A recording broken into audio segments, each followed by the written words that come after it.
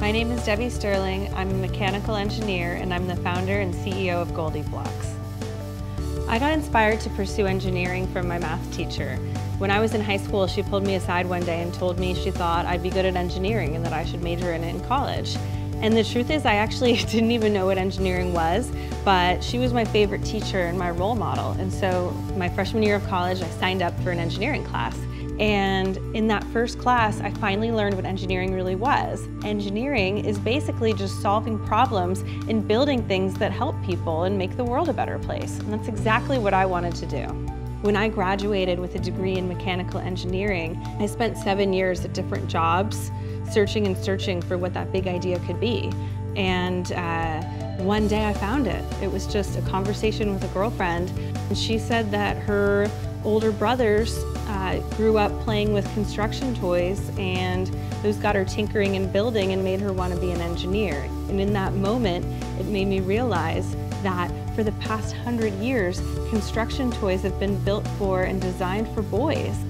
It just became this aha moment that now I have this engineering degree and I could put it to great use by designing toys for young girls to teach them engineering skills so that then when they grow up, they can become the inventors of the future, whether they're making toys or rocket ships. My job is incredibly rewarding every single day.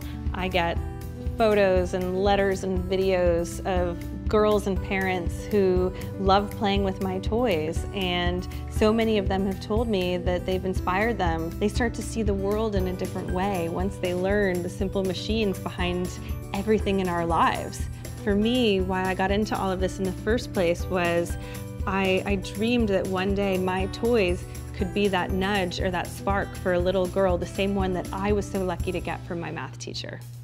My advice to any young person who's interested or thinking about STEM, I would say you've got to get comfortable with failure because it happens all the time. And actually, failure is really just a learning opportunity to get better and better. The moments when I failed and when something didn't work out the way I thought would often actually lead to a big aha moment.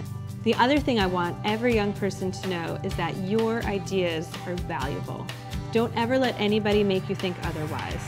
If your ideas seem different or if you seem different from everybody else, that doesn't mean that your ideas aren't good. In fact, that means your ideas are even more needed. Because the more ideas that people bring to the table, the better solutions we're going to make to the world's biggest problems. We need your ideas.